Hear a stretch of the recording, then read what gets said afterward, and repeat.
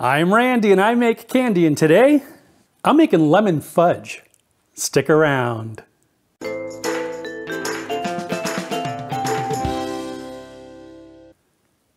Greetings my confectionery compadres, and welcome to Randy Makes Candy, where I help you make tasty treats that people love to eat. I mentioned in the lemon drop episode how much I love the flavor of lemon. Lemon candies, lemon bars, lemon meringue pie. So you can imagine my excitement when I saw this recipe for lemon fudge.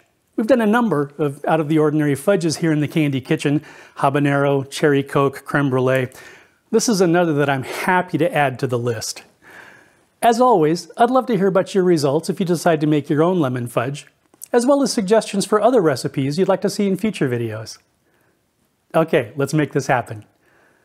For this recipe, you'll need 28 grams of unsalted butter, 110 grams of sugar, 90 grams of white chocolate, 50 grams of marshmallow cream, 43 grams of full-fat sour cream, 1 teaspoon of lemon extract, 1/8 teaspoon of salt, 1/4 teaspoon of lemon zest, 1/8 teaspoon of citric acid, and 2 drops of yellow food coloring.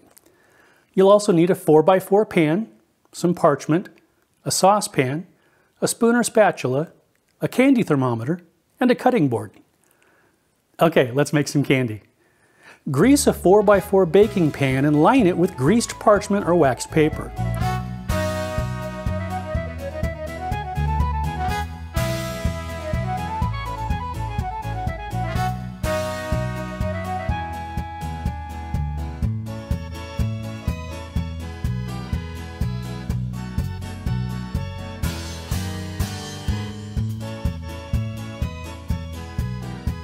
Place the butter in a saucepan over low heat and stir it occasionally until it's nearly melted. Add the sugar, sour cream, and salt. Raise the heat to medium and cook the mixture, stirring frequently until it comes to a boil.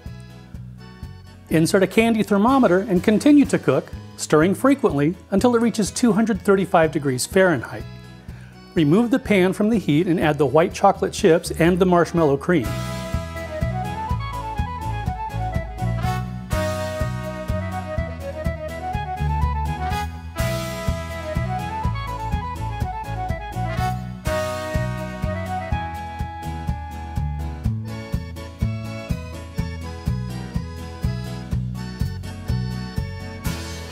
Stir until it's combined. If necessary, you can return the pan to the heat for brief periods to melt the chips. Add the lemon extract, lemon zest,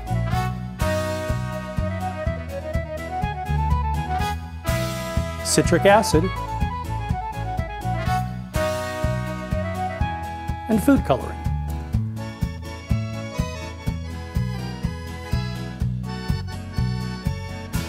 Stir well until it's well mixed. You can add additional lemon extract or citric acid to get the flavor you want, but be careful tasting this because obviously it's going to be very hot. You can also add more coloring if you desire a stronger yellow color. Pour the fudge into the pan and allow it to set at room temperature for 3 to 4 hours, or in the refrigerator for 1 to 2 hours. I just let it sit on the counter overnight. And that's it!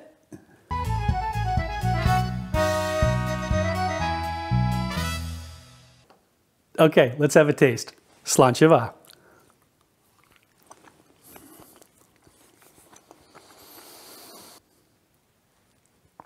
Oh, that's nice. Creamy fudge, bright lemon flavor, little tang from the citric acid, just the right amount of sweetness. You really ought to try these.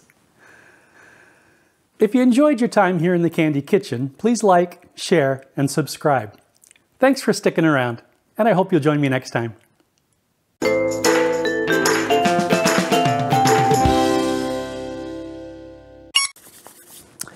Y'all ready for this? Bum, ba, dum, bam, bam, bam.